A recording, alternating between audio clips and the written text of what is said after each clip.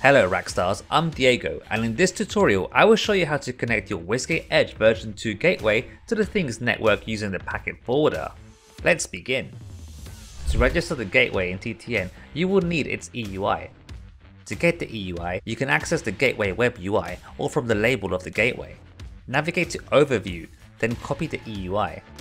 Also, whilst you're here, check the frequency band of the gateway. It will be needed later when registering the gateway. Go to the TTN console and select Register a Gateway. In the Gateway EUI, place the previously copied EUI and click Confirm. Alternatively, you can give a name for your gateway. In the frequency plan, choose the plan of your gateway. After that, click on the Register Gateway. While in TTN console, copy the server address as it will be needed later. Go back to the Gateway Web UI and navigate to LoRa.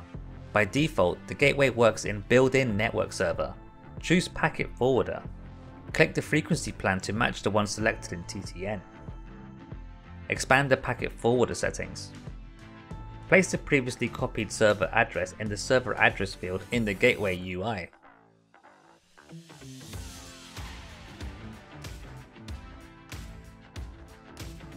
Click on Save Changes. A success message will pop up. You can go onto TTN console and check the connection. We hope that you enjoyed this quick tutorial. If you want more of this, comment down below and stay tuned for more.